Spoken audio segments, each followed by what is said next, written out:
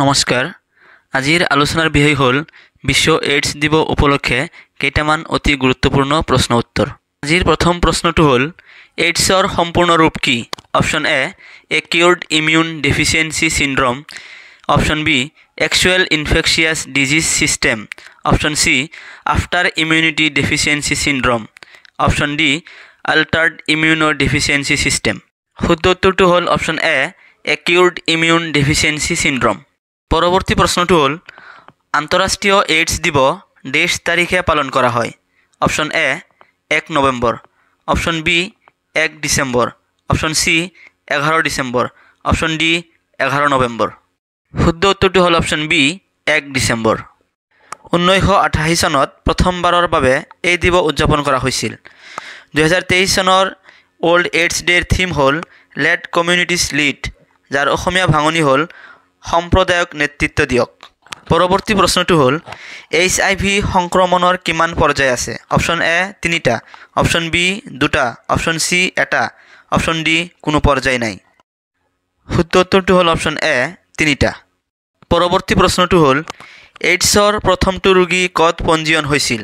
Option A America, option B France, option C Russia, option D এইবোৰৰ কোনোটোৱেই নহয়।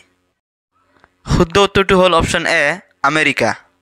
পৰৱৰ্তী প্ৰশ্নটো হ'ল তলৰ কোনটো এইডছৰ লক্ষণ? অপশ্যন এ জ্বৰ, অপশ্যন বি লিম্ফনট ফুলি যোৱা, অপশ্যন চি ভাগৰুৱা, অপশ্যন ডি ওপৰৰ সকলোবোৰ। শুদ্ধ উত্তৰটো হ'ল অপশ্যন ডি ওপৰৰ সকলোবোৰ। জ্বৰ, লিম্ফনট ফুলি যোৱা, ভাগৰুৱা এই সকলোবোৰে হ'ল এইডছৰ লক্ষণ। পৰৱৰ্তী প্ৰশ্নটো হ'ল এইডছৰ কাৰক ভাইৰাছটো কোন বছৰত পৃথক কৰা হৈছিল? অপশ্যন এ 1980 চন, অপশ্যন বি 1981 চন, অপশ্যন চি 1983 চন, অপশ্যন ডি 1986 চন। শুদ্ধ উত্তৰটো হ'ল অপশ্যন চি 1983 চন। একুৱাৰ্ড ইমিউনো ডেফিচিয়েঞ্চি চিণ্ড্ৰম সংক্ষেপে এইডছ প্ৰথমবাৰৰ বাবে 1981 চনত ছান ফ্ৰান্সিস্কো আৰু নিউয়ৰ্কত ৰিপৰ্ট কৰা হৈছিল, কিন্তু 1983-84 চনত এইডছৰ ৰোগীৰ পৰা এই কাৰণকাৰী ভাইৰাছটো পৃথক কৰি 1986 চনত HIV নামেৰে নামকৰণ কৰা হয়। পৰৱৰ্তী প্ৰশ্নটো হ'ল HIV ৰোগত আক্ৰান্ত লোকসকলক সমৰ্থন দেখুৱাবলৈ বিশ্ব এইডছ দিৱসত কি পিন্ধা হয়? অপশ্যন এ এটা গোলাপী ৰঙৰ ফিতা, অপশ্যন বি এটা হালধীয়া ৰঙৰ ফিতা, অপশ্যন চি এটা নীলা ৰঙৰ ফিতা, অপশ্যন ডি এটা ৰঙা ৰঙৰ ফিতা। শুদ্ধ উত্তৰটো হ'ল অপশ্যন ডি এটা ৰঙা ৰঙৰ ফিতা। পৰৱৰ্তী প্ৰশ্নটো হ'ল চিমিয়ান ইমিউনো ডেফিচিয়েঞ্চি ভাইৰাছে কাক প্ৰভাৱ পেলোৱা বুলি জনা যায়? অপশ্যন এ অমানৱীয় প্ৰাইমেট, অপশ্যন বি চৰাই, অপশ্যন চি শহাপহু, অপশ্যন ডি ওপৰৰ কোনোটোৱেই নহয়। শুদ্ধ উত্তৰটো হ'ল অপশ্যন এ অমানৱীয় প্ৰাইমেট। পৰৱৰ্তী প্ৰশ্নটো হ'ল HIV কিহৰ সংক্ষিপ্ত ৰূপ? Option A চিমিয়ান immuno deficiency virus, option B চিলুৰাইডি immuno deficiency virus, option C চাইনোডণ্টাইডি immuno deficiency virus, option D none of the above. শুদ্ধ উত্তৰটো হ'ল option A চিমিয়ান immuno deficiency virus. পৰৱৰ্তী প্ৰশ্নটো হ'ল HIVৰ সম্পূৰ্ণ ৰূপ কি? Option A heavily infectious virus, option B human immuno deficiency virus, option C harmful infectious ভেৰুকা, option D human immunity virus. শুদ্ধ উত্তৰটো হ'ল option B human immuno deficiency virus.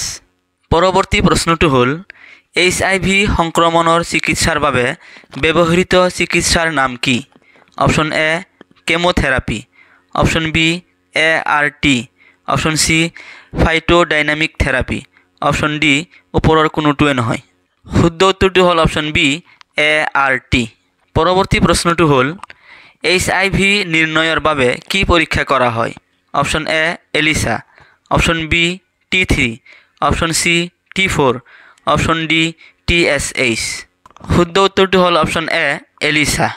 পৰৱৰ্তী প্ৰশ্নটো হ'ল HIV ৰোগীৰ চিকিৎসা নকৰিলে সাধাৰণতে এইডছ হ'বলৈ কিমান সময় লাগে? অপশ্যন এ 1 পৰা 2 বছৰ, অপশ্যন বি 5 পৰা 10 বছৰ, অপশ্যন চি 15 পৰা 20 বছৰ, অপশ্যন ডি 25 পৰা 30 বছৰ। শুদ্ধ উত্তৰটো হ'ল অপশ্যন বি 5 পৰা 10 বছৰ। পৰৱৰ্তী প্ৰশ্নটো হ'ল HIV সংক্ৰমণৰ মূল কাৰণ কি?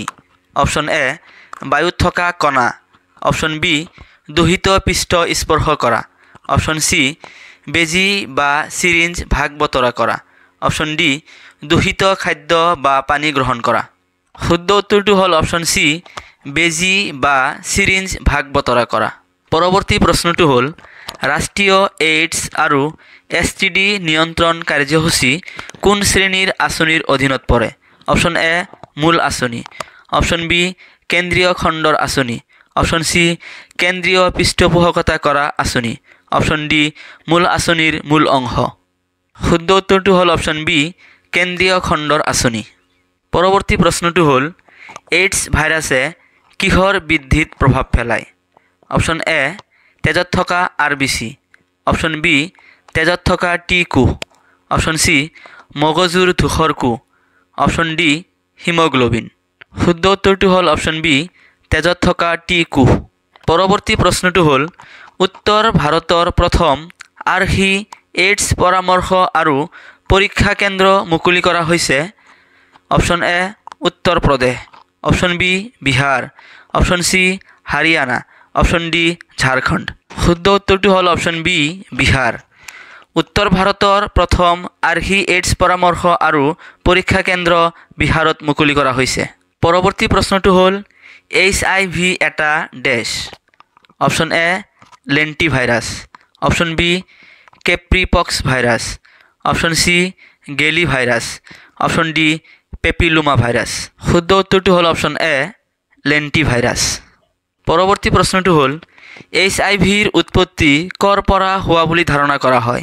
অপশ্যন এ চৰাই, অপশ্যন বি মহ, option C chimpanzee, option D ওপৰৰ কোনোটোৱে নহয়।